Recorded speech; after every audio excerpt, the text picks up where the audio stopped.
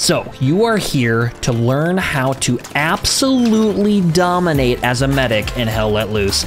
I'm going to go over the top 5 things that I want to talk about improving your gameplay as a medic in Hell Let Loose. So let's jump right in. Number 1, understanding your role. If you've watched any of my other role guides, this is going to have the very same exoskeleton. So understanding your role. Your primary objectives as a medic are going to be engagement, reviving, healing, and communicating. So what I mean by this is, by engagement, I mean make sure that you're only engaging enemies when you have to, and you're only engaging them at a medium to long range. You don't want to be engaging enemies at a close range, and you don't want to be engaging enemies when you don't need to.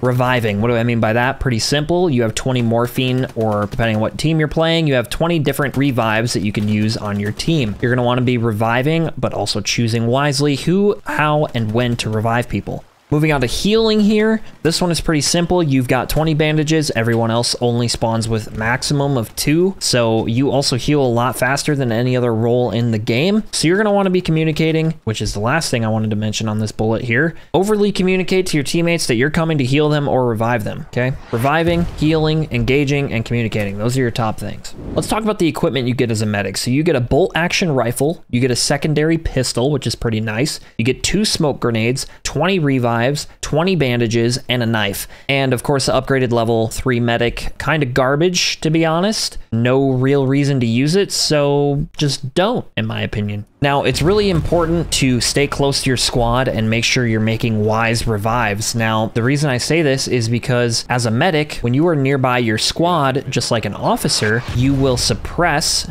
no pun intended, the amount of suppressive effects that your squad receives when they're being suppressed by gunfire. So basically what I'm saying here is when you're getting shot at, you will receive, or your squad will receive, less suppressive effects on their screen. You know, when bullets are whizzing by and you're like, your character seems like they're freaking out, if you are nearby your squad, that will be reduced because you're a medic. Now, the importance of revives is, you know, obviously other than waiting, making your teammate wait, be forced to wait 20, 30 seconds to spawn. Sometimes, you know, it's lucky and it's 10 or less. But instead of making your teammate wait that period of time, they get to be revived immediately. Now, obviously, there's more to it than that because we're talking about offensive and defensive pushes as well. Because if you can revive your teammate and also have your squad clear an area from where you got attacked from simultaneously, you'll be able to push harder, faster, and recover more quickly on a defensive or an offensive push. Any sort of push that you're trying to make, whether it be tactical,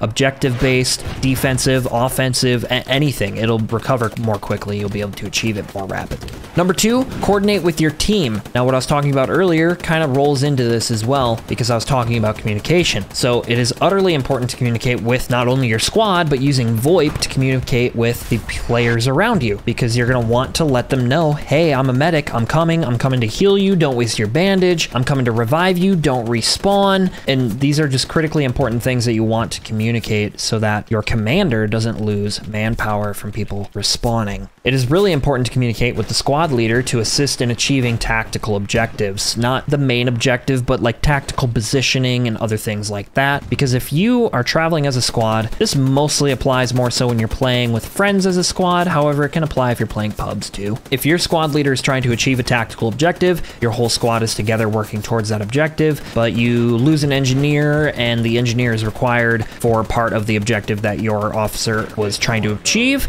it's kind of important for you to be able to revive him, but it's also important, obviously, for your teammates to eliminate the enemies that eliminated your engineer. But you can easily see how this is a very vital role. Now, quickly note, keep in mind, if teammates are blown up by grenades, rockets, tanks, or shot in the head, you will not be able to fix them. I'm not entirely sure what a medic in World War II could do to help any of that anyways, so that makes sense and plays along to the aspects of the game. Now, lastly here in number 2, it is very important to use your map markers as well as using your mic. If you don't have a mic, you know, it is what it is. This game can be fun without it, but use your fucking map markers and the chat box as much as possible if you do not have a microphone. But you should also be using your map markers as is, whether you have a mic or not, on top of communicating. If you found some value in these 2 tips I've given you so far, go ahead and drop a sub down below so I know I'm doing something right here.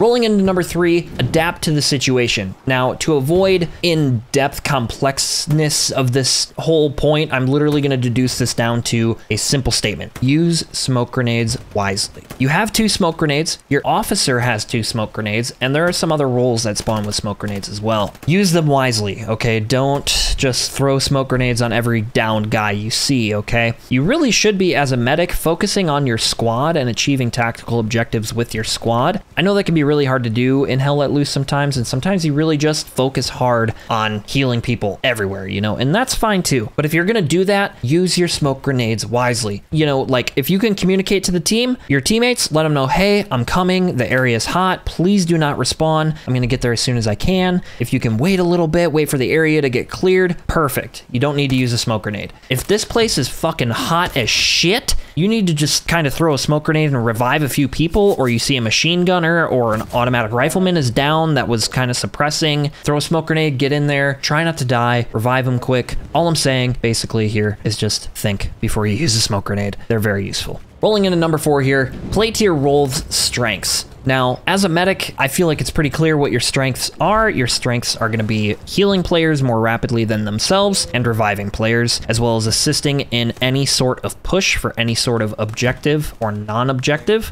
as well as engagement, just like a rifleman. I feel like I really don't have a whole lot to say here about playing to the role's strengths because that's pretty much it. There's really not much else that the medic is really good at. I did mention the tip prior about staying near your squad to reduce the suppression effects from enemy teams. But really, other than that, there's not much to the medic. It is a very straightforward, simple class. That doesn't mean it's not hard, but it is simple. Now, I really want to encourage you to choose your revives wisely, like I mentioned very early in the video. You want to overly communicate, like I've also mentioned, to your downed or bleeding players that you're coming to revive them or heal them. Now, I'm not reiterating this because I want to sound like an idiot. I'm reiterating this because it is important. You really need to overly communicate. I've said it so much in all of my Hell Let Loose videos, I'm almost hating myself for it, but it is really, really, really important. So overly communicate, choose your revives wisely, use your smoke grenades wisely, and you'll be a very successful medic. All right, so we've gone over 4 of my 5 major kind of topic style tips here. We've gone over understanding your role, coordinating with your team, adapting to the situation, which I kept very simple for you guys, and playing to your role strengths. Lastly, number 5, and I will always use this cop-out in my role guides, is to continuously learn and improve. Obviously, it's always very important to continue to learn and improve in no matter what you do in life.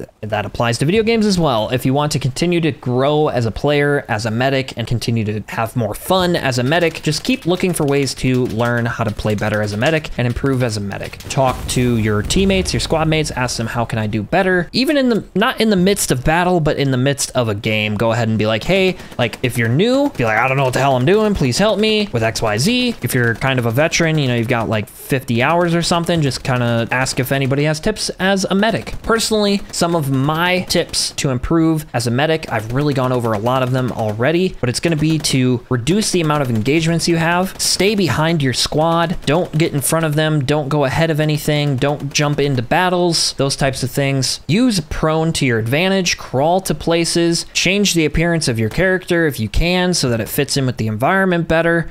I mean, that's really all I got. There's not really a whole lot else I could say. It's just a continuous learning of the maps, learning of different strategies, and just how to play Hell Let Loose overall, as this game can kind of be a bit of a beast. But other than that, I hope you enjoyed. Go ahead and drop a sub down below, and stay tuned for more gaming content. I'll see you in the next one.